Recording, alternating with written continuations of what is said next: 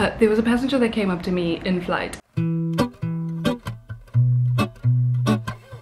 This was the fullest flight I've done since I've been here.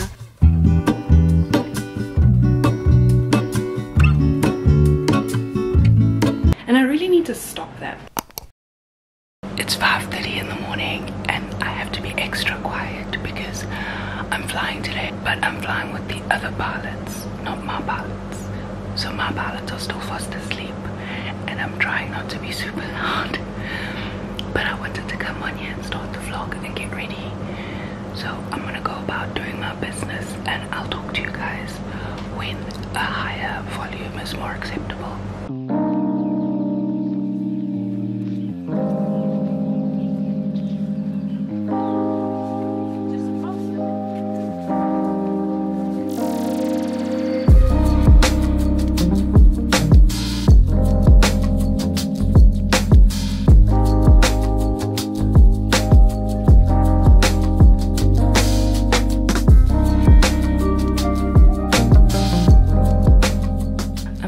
Ready to go. I'm going to finish putting on the rest of my uniform, head out the door. It's 10 to 7 right now and our pickup is at 7:15 and we're supposed to take off at 8:30. Our first flight is meant to have, it's supposed to be quite full as far as I understand it. We're expecting 39 passengers and my aircraft seats, I think I said 44 people last time, but I meant to say 48. It seats 48 passengers. My brain was probably fried that day, but yeah, it seats 48 passengers. And I can't remember how many people we're having coming back, but yeah, we're just going to Hlongwane and Bag, so each flight is about an hour and a half. Someone asked me the other day what lipstick shade I use. I use this Maybelline Superstay Ink Crayon. You can see it's kind of old and it's in the shade Make It Happen. There you go. And I just use that to outline my lips and then I fill them with this Body Shop matte lip liquid. And it's in the shade Nairobi Camellia because that kind of just softens up the red a little bit and then you get this beautiful color. So this is probably going to be my last flight for a while, probably like a week or two, which I'll explain to you guys more later on.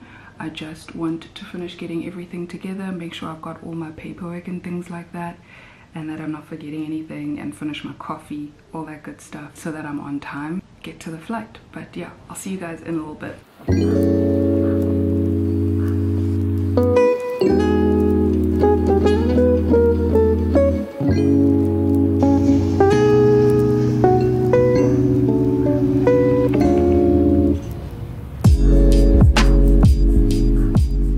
Surely this is nothing new, but we've made it to Hlongwane.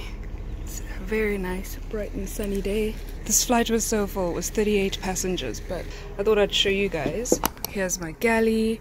One thing interesting about this plane that makes it different, like very different from a typical like 737, I guess, where usually the luggage, like the passenger luggage and cargo and stuff, goes under the plane, like under the belly of the plane. Ours goes to two different places. Yebo. Excuse me. Yes. Right, sorry about that guys, but this is one of our cargo stowage areas. You can put cargo back there. That is right behind me. This was the fullest flight I've done since I've been here, so almost every seat was taken. The pilots usually have to tell me which section to put the passengers, and this time in the first section every seat had to be taken. It was completely full.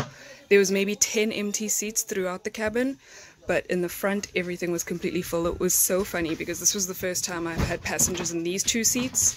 But yeah, this is also interesting. On this plane, these are my overwings, which also happen to be the very first row of the plane, but I have to give overwing briefings for anybody seated here. And when you look outside, you can see the propellers, so the people at the overwings, but these are called escape hatches. These are not called overwings. There's another cargo area here in between the cabin and the flight deck, basically, which is pretty cool. But this is the funniest part, the fact that there's like seats facing each other. I feel like I'm always coming back and going, ah, what a long day, or what a hot day, or something. And I really need to stop that and find other ways of describing my day. I'm sorry for the chaotic tour of my cabin. It's just there was a lot of like ground up happening and people coming in and out of my cabin, so obviously that takes precedent. There was a passenger that came up to me in flight, and this is just, oh my gosh, this was terrible and so awkward for me, because he was like, hi, there's a couple people that don't smell too good in the cabin, could you just walk through the cabin and spray some air freshener? And I was like, I'm sorry, what now? I was like, oh, I'm not sure if I can do that. So I would hate to like offend anybody by just going through the cabin mid-flight with air freshener, you know? And he was like, oh, can't you spray it like through the air vents or something? Unfortunately, that's not even possible. I just offered him to move towards the back of the plane if that was going to be more comfortable for him, and he did. But it was just really funny the way he came up to me and just said that, and to him it was just like, yeah, just spray air freshener through the air vents, it'll be fine. But yeah, as I told you guys, our first flight going had 38 passengers and it was so full, but coming back we had 20 passengers, which was nice. And that was 20 passengers including a child, and I had a 2-week-old baby on my flight today. She was this big, guys. She was literally this big. I couldn't get over it. When the mom was boarding and when she was disembarking, I was like, oh my gosh, please be careful. Ah! Like, I was freaking out on her behalf, because I was just like, this child is so tiny and she looks so fragile. Like, she even cries small. She was crying at some point and like you could barely hear her cry, because it's just like, it's just such a tiny voice and a tiny little body. I just, oh my word, she was the cutest thing, but she was just like this big, just fragile and tiny, and that makes me so nervous. Like, 2-week-old. The second flight was good also, no issues at all day. It was very hot though, and bumpy on the descents. I know I did say earlier that this is going to be my last flight for a while. It's going to be my last flight for like a couple of weeks, because as you guys know, we are constantly like on a rotation. So there are 3 cabin crew members that are doing this base in this set of flights and whatever, and so right now 2 of us are on this contract, and obviously there needs to be a 3rd one that comes to replace my line trainer when she goes home, and then she's home for a month, and then when she comes back she'll basically be coming back to replace me, because then I'll be going home. And as you guys know, we generally do 2 weeks on contract, not 2 weeks, 2 months on contract and 1 month at home. So I have been here for just over a month at this point. I think this is my 5th week here.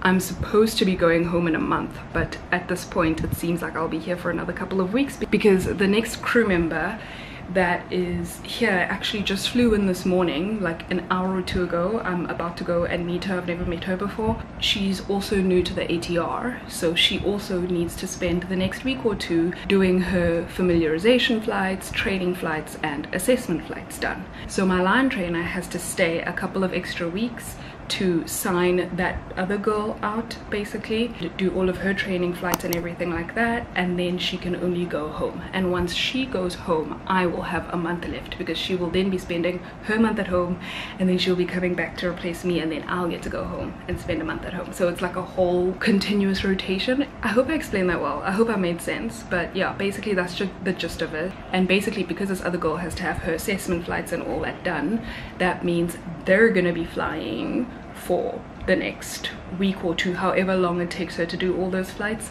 Don't worry, I will not be bored, I will not be twiddling my thumbs. I actually do have exams coming up. I have 1 more assignment to submit, and then I have 3 exams in the next 2 weeks, so I will be full on studying. It's kind of nice for me that I've got this downtime from flying, that I can focus on my studies. But yeah, overall it was a good day, fun day, a nice quick day. Honestly, we weren't delayed or anything, everything was perfectly on time, and it is 1:47. I'm home, I've changed, I've put on some gym clothes so that I can work out a little bit later. Not right now because it is still boiling hot, probably around like 6 or 7 tonight. But yeah, I am starving. I'm gonna go find something to eat and stuff my face with, and then I will catch you guys all on the next vlog. But thank you so much for spending this day with me. I hope you enjoyed this video, and I will see you all again soon in the very next one. Until then, please continue spreading good vibes and being kind. Bye guys.